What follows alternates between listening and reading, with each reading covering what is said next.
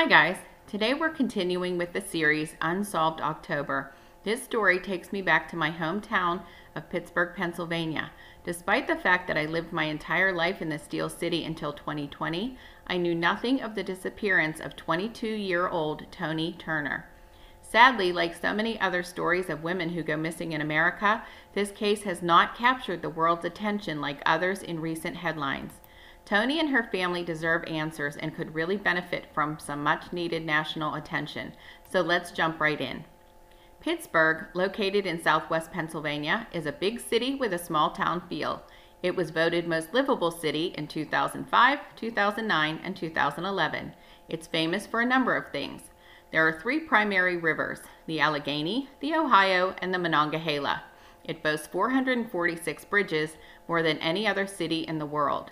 It's got a famous sandwich with coleslaw and fries tucked under thick slices of Italian bread, and it's got Super Bowl rings, 6 of them.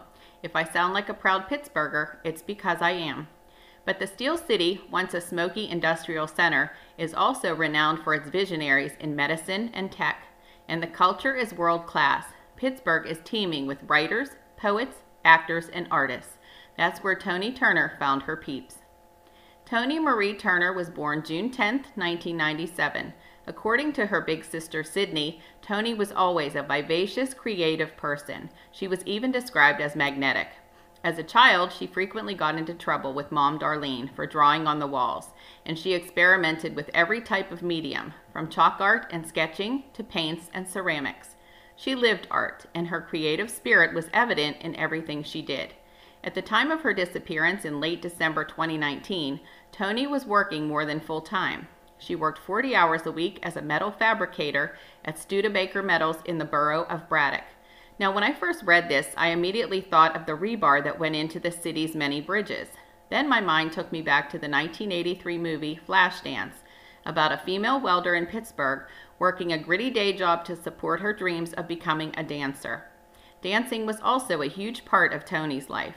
Friends say she loved attending concerts and could often be seen in the front row, dancing to any style music that was playing.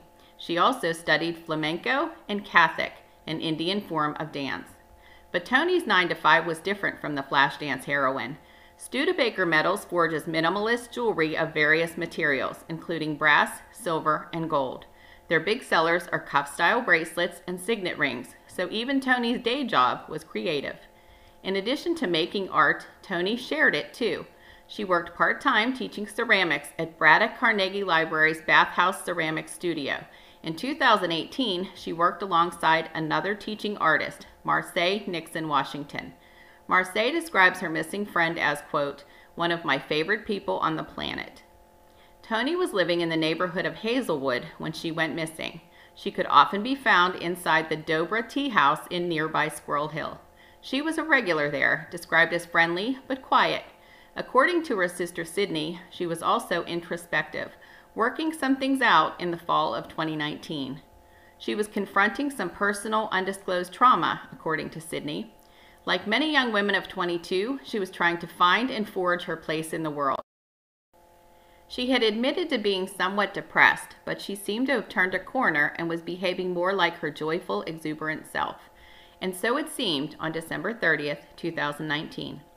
Following her 8-to-4 shift at Studebaker, Tonee went for her usual tea at Dobra. She was last seen inside the Murray Avenue shop around 6 p.m., where she texted with her sister. The temperature was an unseasonably high 61 degrees early in the day, but would drop to just above freezing.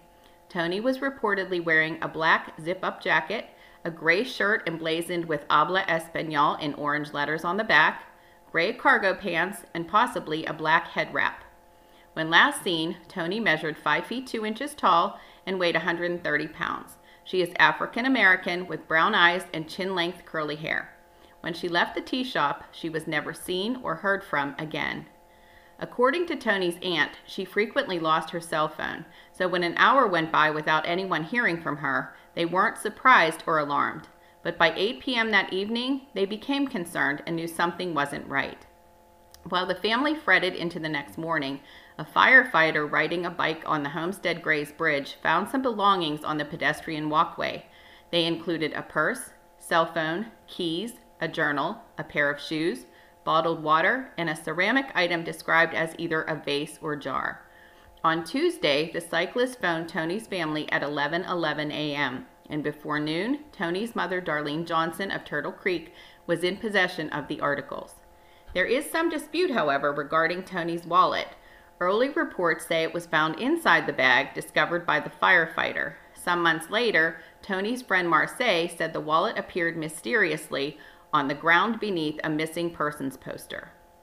Also mysterious is the disappearance of the shoes and the ceramic piece. It seems the firefighter mentioned seeing them, but was unable to retrieve them with the other more personal possessions.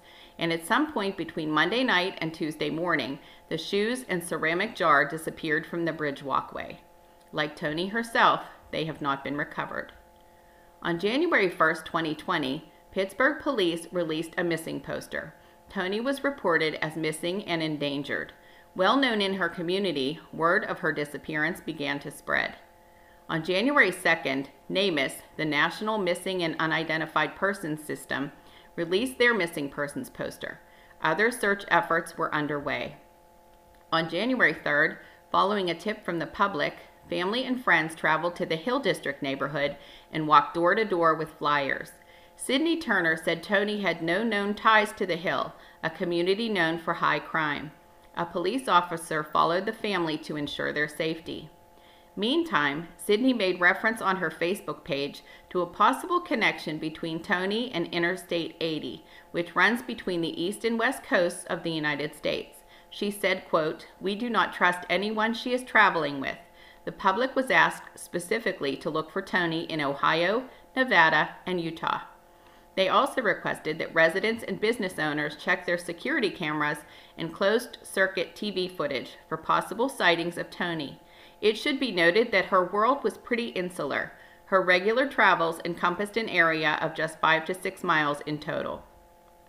On January 4th, a vigil was held at the Carnegie Library of Braddock. Over 100 supporters attended the event, which took place in the library's art lending room. This was the site of Tonee's 2018 exhibition, Breath of Life. While the family was initially satisfied with the efforts by Pittsburgh Police early on, Tonee cites a frustration and dissatisfaction with the investigation overall. I can't say that I blame her. I saw very little written about this case after January 2020. She explains that while a review of Tonee's journal, found on the bridge, does express some feelings of sadness, she confirms her sister was in better spirits in late December. She says that upon reading the diary entries, police interest in the case fell off. They dismissed the disappearance as a possible suicide, stating that the missing young woman likely jumped from the bridge into the Monongahela River below. This conversation brings up a number of other questions, mysteries, and theories. Number 1. Very little has been mentioned about Tonee's means of travel between her home in Hazelwood, her work in Braddock, the Homestead Grays Bridge, and Dobra Tea in Squirrel Hill. It does not appear that she owned a car. From one interview I saw with Tonee, it seems Tonee frequently rode the bus. As a regular rider of the Allegheny County Port Authority, I can confirm that buses in the Pittsburgh metro area were plentiful, so this made sense to me. There was one small reference to Tonee being seen after Dobra Tea by a bus driver, but I have read nothing more about that. Was it a Port Authority driver who knew Tonee as a regular? Was she possibly on this driver's bus that evening, or did said driver see her on the street? Weather reports confirm a light rain and falling temperatures on December 30th. Plus, it was dark by 6 p.m., so a bus ride seems more likely than a walk from Squirrel Hill to Homestead or Hazelwood. Number 2. Was Tonee even on the Homestead Grays Bridge? Her personal items were, but was she? And what of the wallet?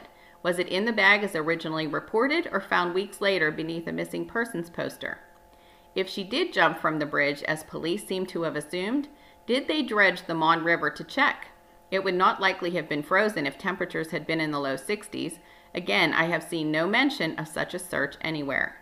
And if she did jump or fall into the Monongahela, why wasn't a body recovered?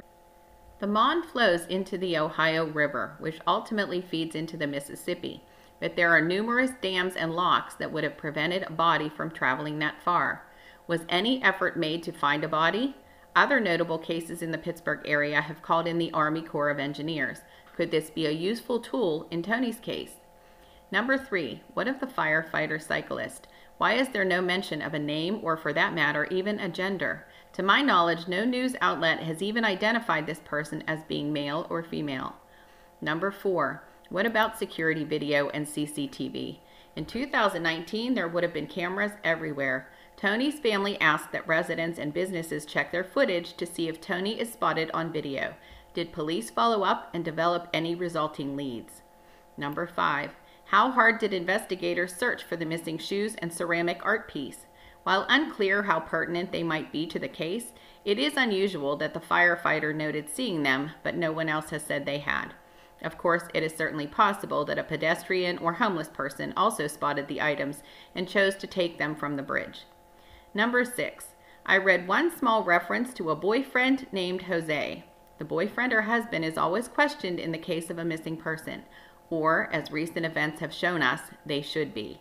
Why has there been no further mention of Jose or any other possible romantic interest? Was this avenue explored? These are just a few of the questions that came up for me in this sad disappearance. The file on this case has got to be even slimmer than my checkbook. To that end, I don't have much of a wrap-up to share. In September 2020, a beautiful mural was unveiled on Braddock Avenue across from Bell's Market. The mural depicts Tonee Marie Turner with her birthday and the date she went missing.